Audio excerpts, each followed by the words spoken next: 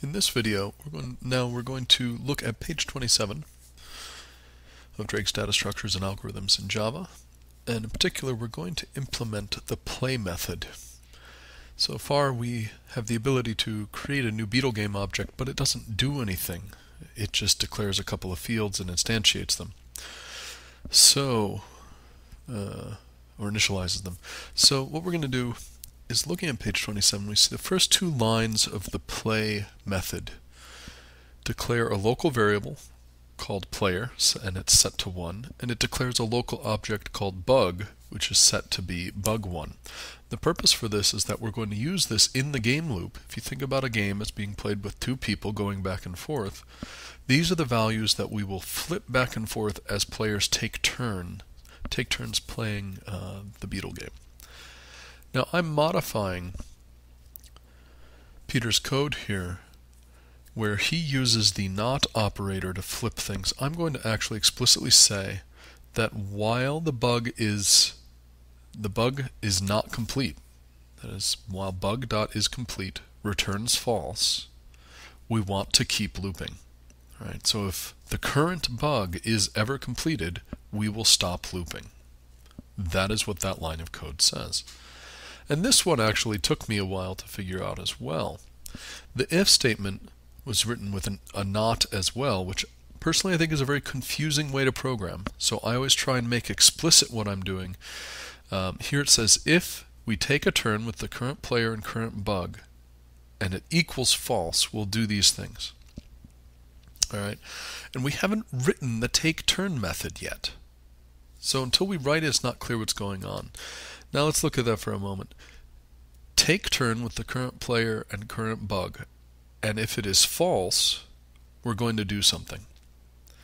Now, I looked ahead, and what it turns out is if you successfully add a body part to your beetle, you get to go again.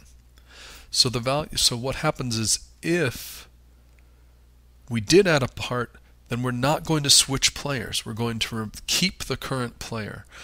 Whereas if we don't add a part, the next player gets to go. That's pretty subtle. And I'm not certain if I would want to write this way if this were my software and I had to maintain it over a long period of time. So it's up to you whether it's worth thinking about how you might revise that for clarity, or if you think it's perfectly clear as it is. So this is the code that swaps players. If the current player is player 1, then we're going to set it to player 2, and we're going to set the bug to bug 2.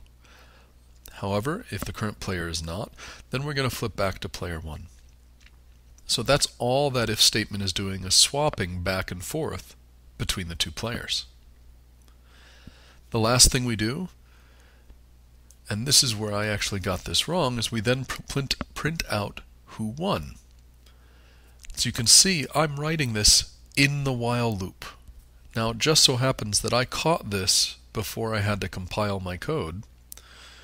And here I am, I'm checking to see where my brackets are. And that's when I think, oh, this must go somewhere else.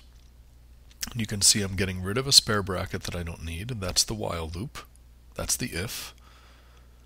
And then I paste in my code, because if we come out of the loop, it means that somebody's bug is complete, at which point we should print out who wins and be done. And that's what those two lines of code do. It is up to you to figure out why that last system.out print line actually prints the bug. And as you can see, we haven't written take turn yet, which is the subject of the next video.